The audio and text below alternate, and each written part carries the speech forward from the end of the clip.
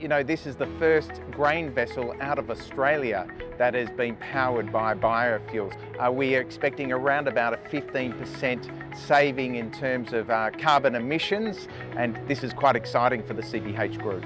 This malting barley is heading to Intermalt in Vietnam, and one of the big breweries, Heineken. It's very important for CBH as Australia's leading exporter of grain to be able to demonstrate that we can also reduce our carbon emissions and also provide our customers, importantly, with what their requirements, but also demonstrate what growers of Western Australia have been doing with some of the great reductions in carbon that they're doing emissions, and the sustainable products that they're producing also.